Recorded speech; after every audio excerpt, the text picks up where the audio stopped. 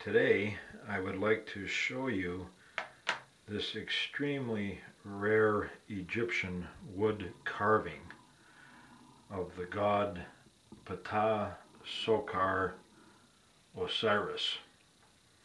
It has a plumed crown with ram horns. It dates to 664 to 525 BC. It measures 22.7 inches long, so it is a little difficult to show without panning it.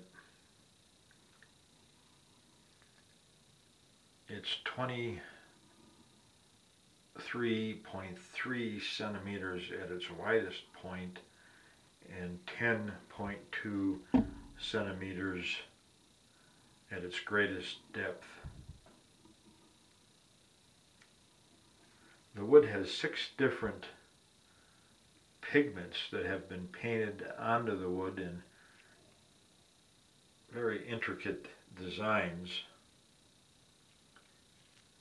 Hieroglyphs are painted on the back down the figure.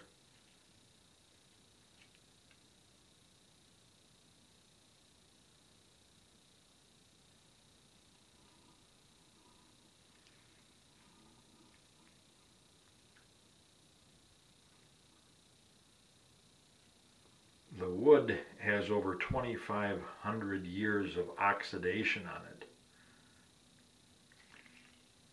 The figure has been painted with mineral pigments, including copper sulfate on the face and the horns and part of the crown, and also with gold mineral pigments on the dots and on the parts of the shroud in here. The tip of the horn was broken off right here, but just glued back on with resin. The pieces, not a restoration, it just was the original piece and glued back on. The wood is very solid, no deterioration of any kind. The figure's shroud is intricately painted in the imitation of the treatment with jewels and beads and ornaments that the mummy itself would have received. It was examined by a forensic laboratory back in 1998, and it includes a 19-page laboratory report. The examination included testing 20 different areas of the figure. This was imported before 1948 and has an excellent provenance.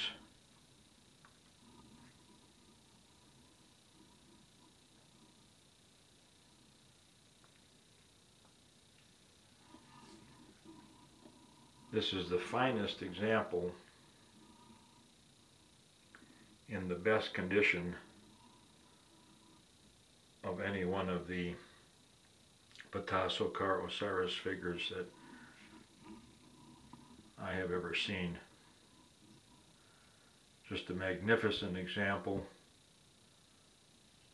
that would be a fabulous addition to any Egyptian collection.